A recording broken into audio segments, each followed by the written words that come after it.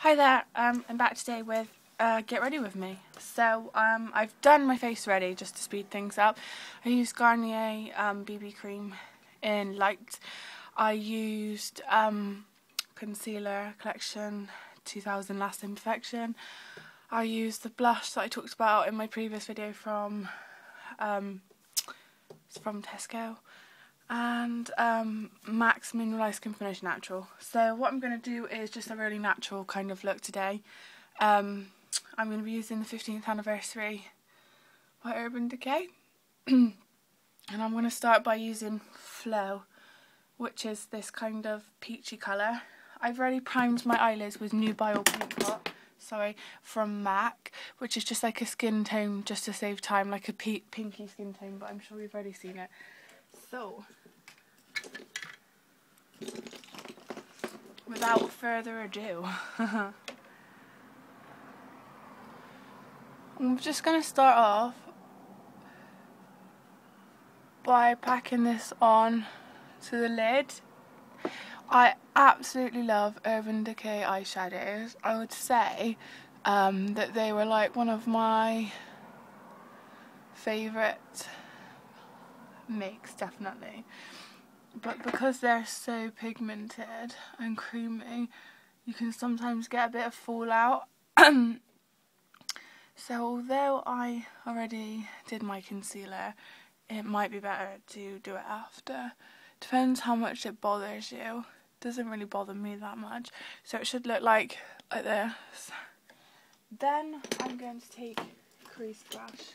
I'm just using that. By the way, that brush I used was a MAC 239, just shady brush. Now I'm using a MAC 222, just like a crease brush. Sorry, they're a bit dirty because I used them yesterday. And I'm going to go in with the colour Chase, which is like this colour here, and it's just like a warm goldy colour, like so. And I'm just going to place this in the outer crease and then bring it down onto the outer part of the lid, just like so. Don't worry, we'll blend that in a minute. I'm not going to leave it just like that, but just do the same on the other eye. Please excuse my eyebrows as well. I'm going to go and have them done next week, but I try and leave them. God, it makes me sound really mean. It's not because of that, but I try and leave them as long as possible because I'm trying to kind of grow them at the same time, if you know what I mean. So I don't really want to be doing them until they absolutely terribly need to be done. Then I'm going to take a 224 and just blend out the top edge of that so it doesn't look so harsh. So I kind of want them just a bit fuller and a bit longer, but then who doesn't, right? Okay, then it should look like this. And I just want to darken the outer corner a tiny bit. I'm going to use... Sorry, I've got some brushes over here, that's why I keep looking over there and down. A 226, like a bit more tapered, and I'm going to go in with MIA, which is this darker brown here. It's like a cool dark brown. You don't have to use the same colours. I'm not sure if I've already said this. All you need is like a peachy goldy colour, a bronzy brown, and a cool darker brown. So what I'm going to be doing with this is just dotting it in the outer corner on both sides to take some of the colour out, and then flick it through the crease a little bit.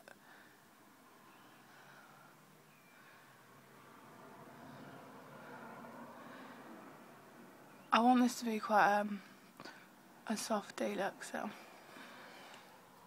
you can keep building the intensity. You notice I've got a little bit of fallout now.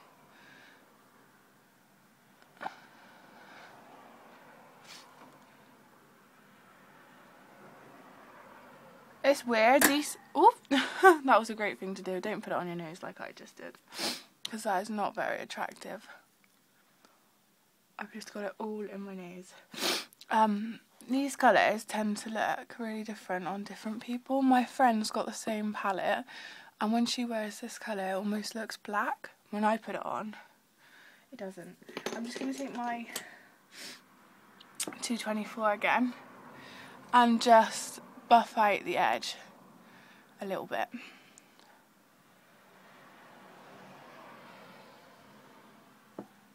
Okay, and I'm going to take this brush, which is a, I don't know, I think it's by Crown brush. It's one of their Badger ones. It's called a blending fluff. It's just like a really big flat thing. And then I'm going to go in with the colour Vanilla, which is like a really pale vanilla colour. Put a little bit of that on and just flick it on the top and then bring it down a little bit. This is the strangest brush I've ever seen, right? Because I ordered it online for Christmas. My dad was gonna get me some brushes, so I ordered this online thinking it would be like, you know, a MAC 217 or something, because it's kind of what it kind of looked like on the website, and it came like this. Now I don't know if you can see, but it's like flat and like massive. Like, let me show you, compared to a shader brush. Can you see? It's the weirdest brush, but I still like it. So then I'm going to take a Sigma E15, which is just like a straight brush, and go in with black, which is called Blackout. Any black will do. And then I'm going to stamp it on my lash line. It's just to make the eyelashes look a bit thicker, because I'm not using eyeliner. I tend not to go the whole way in when I'm doing it. I just tend to go to about there. I don't know if you can see, about there. I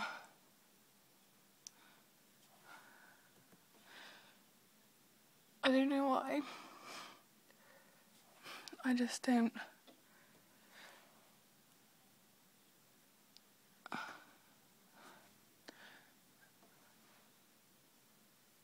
There we go. And then the last thing I'm going to do, one sec, is take any random angled brush. This is a new make. And I'm going to go in with Oman, which is this shimmery purple duochrome. It's a beautiful colour. And I'm just going to run this a bit under my lash line, just on the outer half, for a popper colour. Sorry if I'm going out of like camera view or focus, I'm trying not to, but it's a bit hard. Just like that. Then I'm going to curl my lashes. I don't always do this, I'm just doing this today. I felt like it. These are just from Primark for like £1.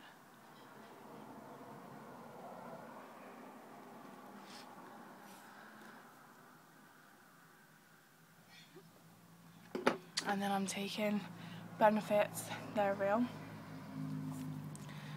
mascara. This is what I find the hardest to stay in focus for.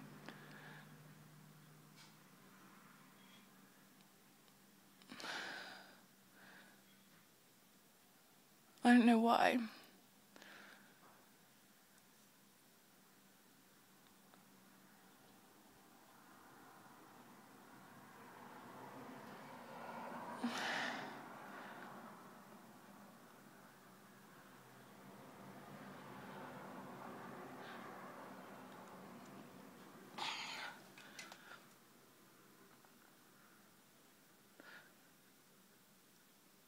My eyelashes are playing up on this eye. Has everybody else got one eye that's easier to do than the other?